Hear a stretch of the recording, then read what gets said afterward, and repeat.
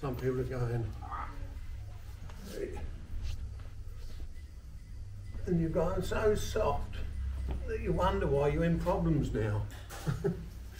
It's because you was daydreaming into oblivion without a direction. I've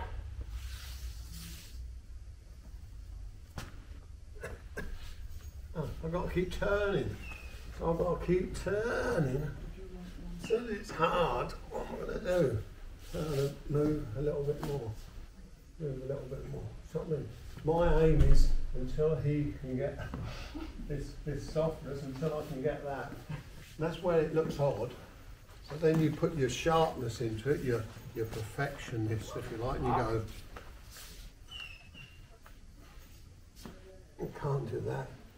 I must be getting something wrong. And I showed you this one. See, he's learnt the tricks now and I can't do it on him. That's all right. I can't do it on him, even with all my own theory. And that's why I said it was the worst technique I can think of. Because he's now worked out the plan, so there's nowhere to go. Right? So that's why Aikido is a complete contradiction all the time. So don't worry when you get blocked. It's like the Ikkyo. Does the person give up because the wrist is hurting, so they blend? The same way as this one doesn't hurt, so he builds up the opposite way and he gets stronger. So, hey.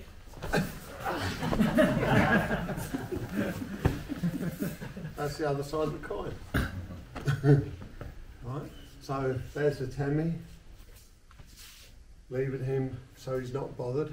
It's the other Atemi. Right, so we learnt both sides. Right. We'll have a quick cup of tea, 10 minutes if you please be back on this.